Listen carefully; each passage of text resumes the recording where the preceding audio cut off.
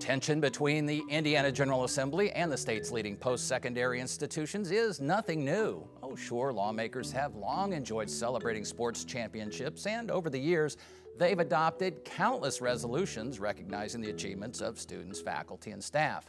Those accolades, however, often have been overshadowed by broad-based suspicion, misunderstanding, and thinly veiled animosity, and on occasion, that animosity has given way to full-blown acrimony.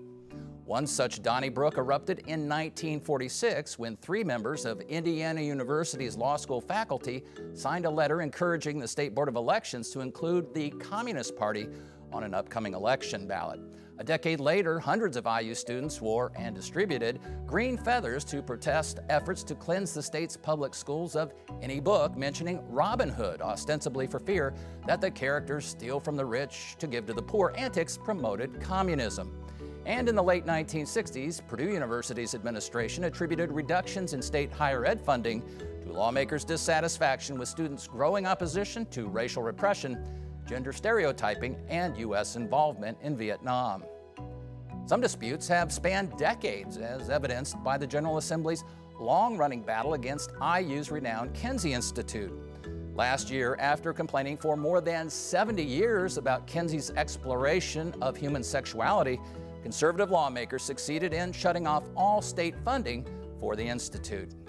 This year, the cause of uproar is Senate Bill 202, which would require Indiana's public universities and their faculties to accommodate, quote, intellectual diversity.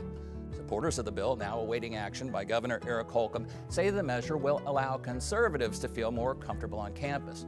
Critics, including most, if not all, of the state's student groups and faculty organizations, condemn the legislation as a short-sighted, heavy-handed attempt to upend academic freedom and promote intellectually tenuous beliefs.